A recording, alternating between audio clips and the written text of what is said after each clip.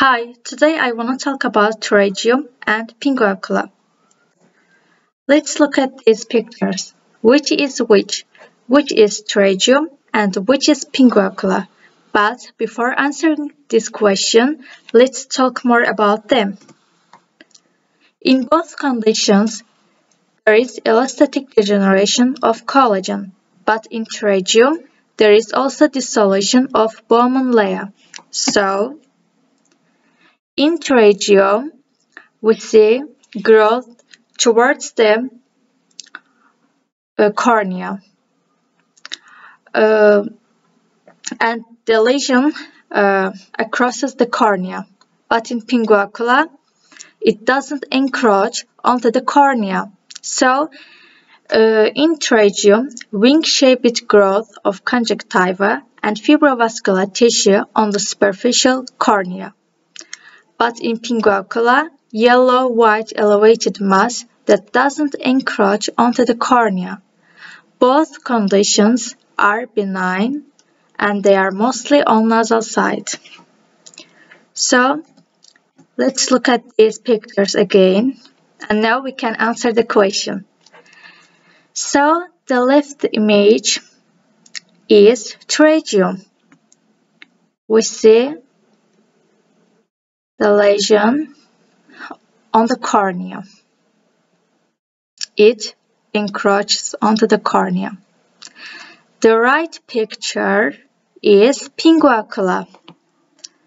This is the lesion and it doesn't encroach onto the cornea. It is limited to the limbus. It is another example. This is Pinguecula and this is Pterygium. In Pterygium,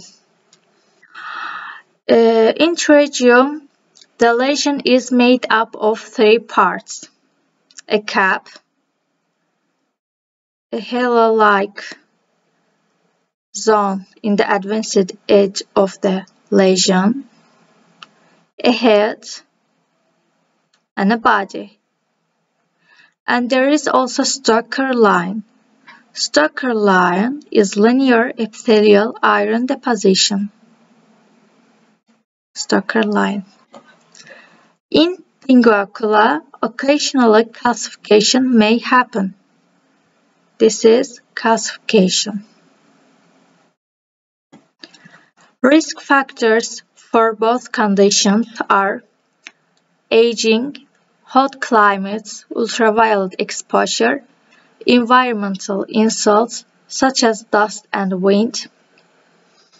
In both conditions, ocular inflammation and irritation can occur. Management.